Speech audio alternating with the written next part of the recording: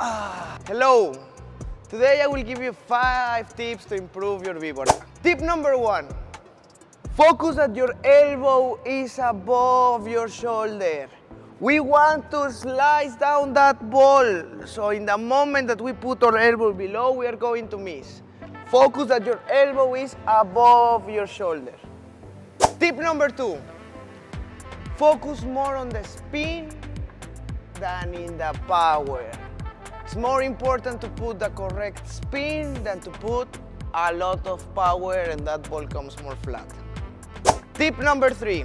Make sure that that ball is away from you. You have to be able to hit extending your arm sideways. So make sure that that ball is not close to you. Tip number 4. Focus on going to the feet of your opponent. The main focus of the Víbora is that it's a low ball, below the knees. More than a ball that goes a lot. Tip number 5. Use your shoulders. Twist your shoulders to add extra spin to that ball. Try to use your whole body to that way improve the technique and start using all our body.